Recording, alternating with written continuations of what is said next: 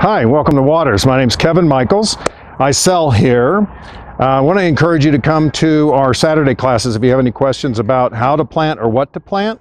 Get to know some gardeners in the neighborhood, some people with like interest. I want to talk to you today about not a particular plant, but adding drama into your landscape. We have several people come in and they want to put a whole row. I've got 60 feet I want to cover with a green plant. I want you to think about their end caps. What are you going to put in the middle of that? Say you decide to do evergreen euphorbia or euonymus. That'd be great. How about some coral bark maple in the middle of that, up against that evergreen? That would really set it off, add some drama to the yard. These ornamental cherries, weeping cherries, you don't see this shape anywhere else. So your eyes are gonna be immediately drawn to that in your yard. There's a little extra drama to that, a little more character. It's a pretty attractive tree when it's naked, but when it's in bloom and it's got these leaves on it, it's just spectacular. I also like to use these as what I would refer to as a neighborhood directional plant. If you're giving somebody directions to your house for dinner or something like that, how about where you see the coral bark, turn right? That's a really nice piece. We also get a couple of things where people will buy, they like purple leaf plums because they're pink when they bloom in the spring. So they'll buy 5. Well, you lose the uniqueness. It's okay if you want the yard with all the purple in it, but think about drama is going to come from separating it and what it's going to set next to. So this shows off by his shape. If you want a little bit more of a vertical shape, this crab apple is going to give you great pink flowers plus a really nice purpley leaf. And then it's going to give you some drama in the fall as well when it changes colors again.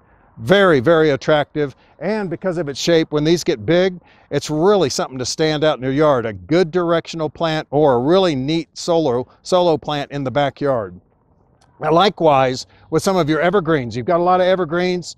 Well, one of the big keys or questions that we get are requests. I had a hot tub in my backyard. I didn't have any neighbors. Now I've got neighbors and they can see me.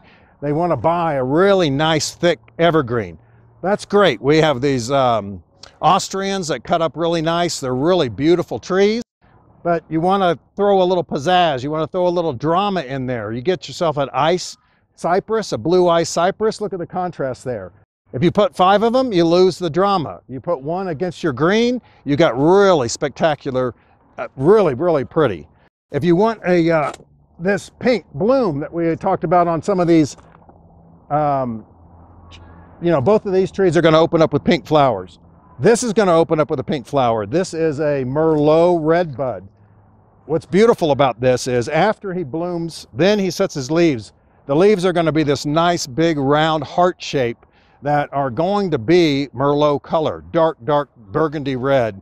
And then they're going to go into green, and then you're going to get a little bit more drama in the fall when it loses its leaves. Very, very key plant.